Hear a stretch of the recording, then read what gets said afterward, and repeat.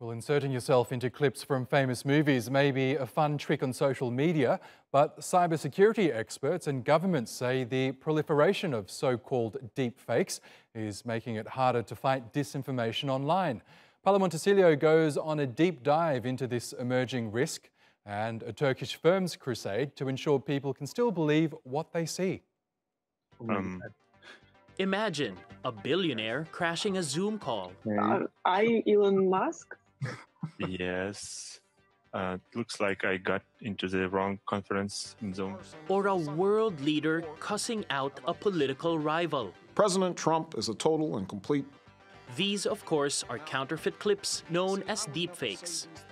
It's a form of digital puppeteering powered by artificial intelligence. While its applications can be fun, Turkish cybersecurity firm Zemana says the risks are no laughing matter. Creating a digital twin, a digital copy of yours in terms of imitating your face, your head, your voice, and even your body, so that I may have a model of yours to be used over and over in order to make you say something that you have never said or act in scenes that you have never been.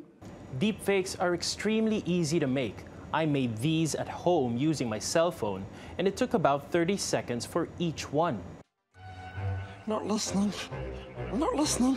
And I will destroy any man who tries to take what I got. With better software and more powerful computers, it's possible to create manipulated videos that are harder to spot. And when the intent goes from hilarious to nefarious, the consequences can be scary. There's the case of a British energy firm that was swindled out of $240,000 in 2019. Hackers used a deepfake of the company's CEO to instruct a subordinate to make an urgent money transfer to a mysterious account. Zemana says the amount of damage criminals can inflict is only limited by their creativity. Think of a minister saying 2%, and you can even change it to 20% or 200% in any rate, in any parameter of economy. Think of the stock exchange indices in that moment. Stopping deepfakes will be hard, given constant improvements in technology and the amount of content publicly available on the internet.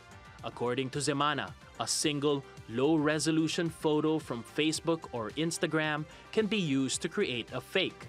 The company is one of about a dozen firms around the world working on software to protect businesses and governments. This is the concept we should somehow prevent as a cyber threat before it will have a snowball effect. Zemana says its technology would certify original, undoctored content as authentic. It would also help detect deepfakes so they can be tagged and taken down. That way, the public can be confident that what it sees online is the real thing. Paolo Montesilio, TRT World, Istanbul.